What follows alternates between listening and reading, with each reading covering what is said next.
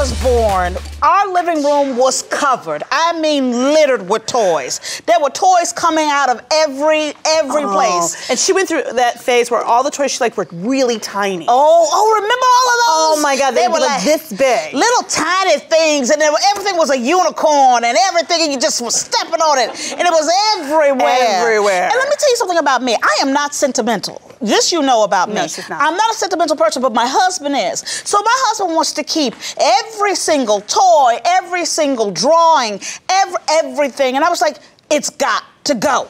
Yeah, but you guys, this is the thing. I think when you're a kid, you suddenly, what I noticed with Abby, she did the same thing. The minute you were gonna get rid of something, it became the most valuable thing she had. Oh my goodness. I mean, I remember you got a new car. Were you got rid of the other car? Yeah. She was like, but I loved that car. I was like, no, you didn't. No, you didn't. You didn't love the car. You never said I loved the car before. Yeah. Well, in 2012, mommy blogger Ruth Sukup snapped and got rid of all her two daughters' toys. Yeah, when she right? says snap, she means like, get snapped. Yes. Like, lost it. Yes. She said they'd become too fixated on having stuff and they wouldn't clean up when she asked repeatedly. I wish that we had video of that last time. Like, oh, you're not gonna clean up? You know what's gonna happen? You know what's gonna happen? You ain't gonna get these toys. Clean. Everybody happy, clean. So after clearing the house, she said she noticed that they were less focused on buying new things and that they actually found ways to entertain themselves without new toys. Well, because you didn't have anything. Oh, you gonna find. I think that maybe they were afraid to ask mommy.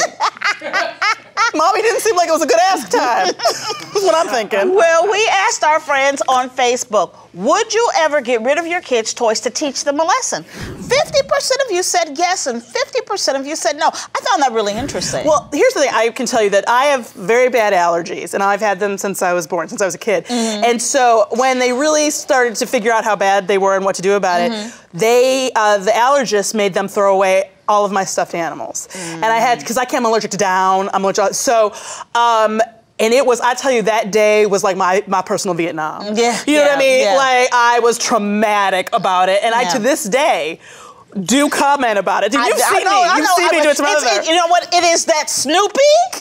Every year, you're like, but when you threw away my Snoopy when I was a child.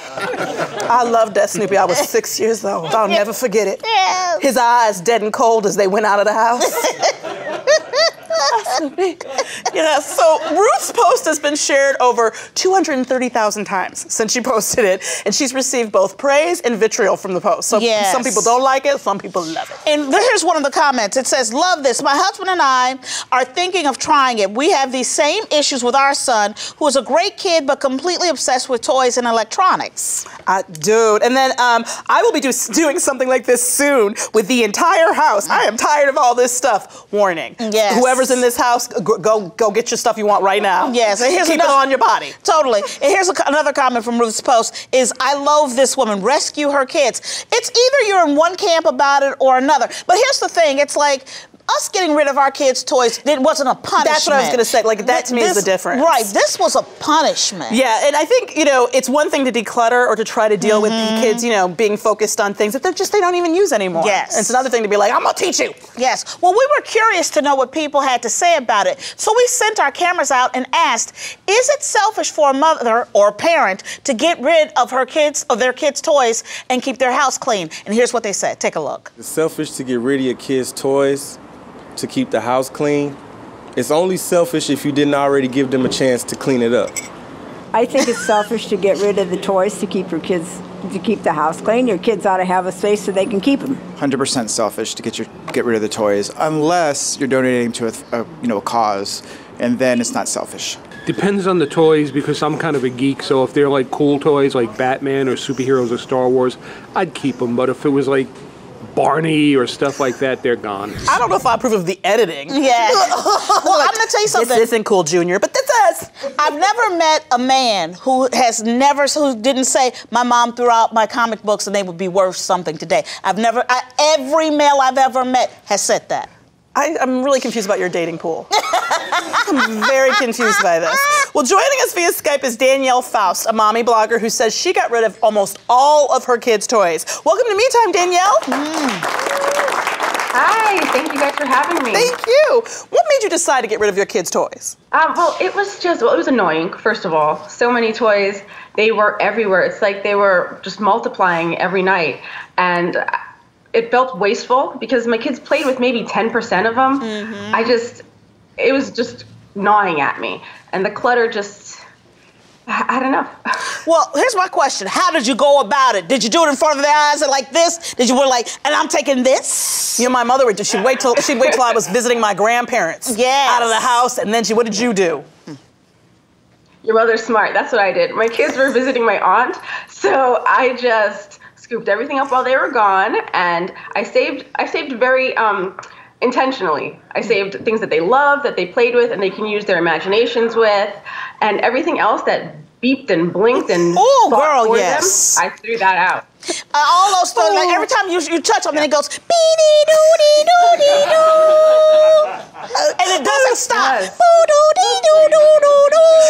okay, if I can get a toy to do that, I'm keeping it, because that is entertaining. Okay, when your kids came home, how did they react? You know, I thought I was going to have World War III on my hands, but my son was just like, hey, you took everything out of here. I was like, yep. He's like, you're a secret agent. I was like, yep. And then he went and played with his cars. We're looking at it now. They were really good. It looks so organized and lovely and spacious. And I also believe that people need space. Kids need space. It's like when toys are just overflowing, I don't know if they can make a choice to play with what to play with. Yeah, you know, so in my wellness coaching, I always say, as within, so without. And that includes your environment. So if you have a cluttered space and everything's piled up on you, you can't think straight. You can't be intentional about what you're doing or mindful. So it's good to have the clear spaces. So do you think that the kids, did they have any remorse or anger, or did they instantly did they just roll with it? They didn't have any remorse or anger because I kept the things that I know that they loved and played with the most of all. Yeah. And I noticed that they started playing in their rooms longer now that they had the few toys to focus on. Yeah, and they actually knew what they had. Do you have any advice for parents who want to do this? Like if a parent is watching this and going, I want to do this, how do I do this? What would you advise? I do. I would advise, well, first of all, don't feel guilty. Just do it. Step one. But if they're younger children, observe them first. See what they actually play with. Everything that they're not playing with, donate or toss it if it's broken. And older kids, include them in the process. Let them know your reasoning behind it and let it be a mindful and intentional process that you do together. Yeah, because I went through my daughter's toys when she got older and let her pick and choose, and she got rid of so many things. It was a vicious cut. It was a vicious cut. Buzz Lightyear would have cried. Yes. Cried. Thank you so much, Danielle. Thank you for being here. I appreciate it. Me Time with Frangela.